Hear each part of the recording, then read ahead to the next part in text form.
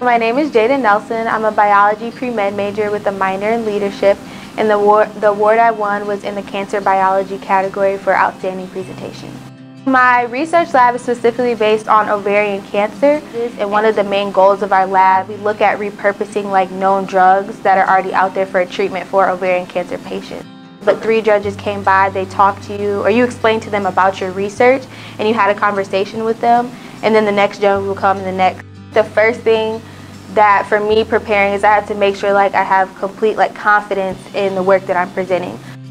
There were other people who were like me doing the same thing. I really enjoyed that because it kind of gave you a perspective yes, I can do this and I can move forward, especially people who are specifically in my field. Yes, they had a lot of sessions about networking, and they talked about how do you network specifically in cancer biology. So they talked about having a personal network as well as an outside network, so those people that you need for your short-term goals and then for your long-term goals as well.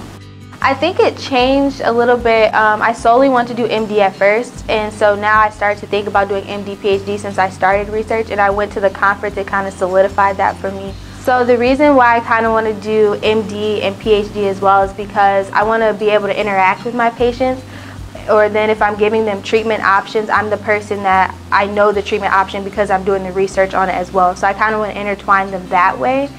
One of the things that I love about Build is that it exposes you to all these different things. Build helped me be prepared for that because I know my researcher, she was talking about how people come in and they don't really know what things are. And so having that experience before is okay, I know what this is, so I could learn a lot faster and I could start being more hands-on a lot faster.